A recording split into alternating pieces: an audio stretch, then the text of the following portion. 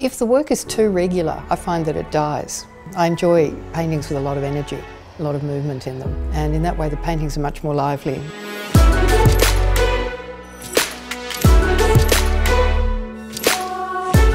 My name is Faridah Cameron and I'm a painter from Hobart, Tasmania. My paintings are abstract. They resemble textile and sometimes text. So they're constructed with very fine lines that resemble thread. I extrude the paint on so that it comes out in a very thin line. I've tried all sorts of ways of applying the paint, but the way that works best for me is squishing it out of a plastic bag.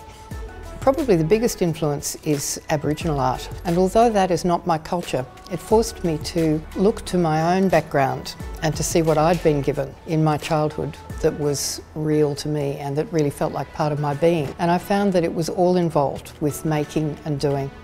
I learnt to sew and knit and crochet at the same time that I learnt to read and write and draw. So those things are very closely linked for me, and it comes naturally to me to construct images in that way. Thread for me is a metaphor for joining and making and repairing. So I like my canvases to be like meeting grounds for things that are usually kept quite separate, whether that's cultural influences or past and present, or perhaps, you know, things that weren't intended as art, and the language of fine art as well.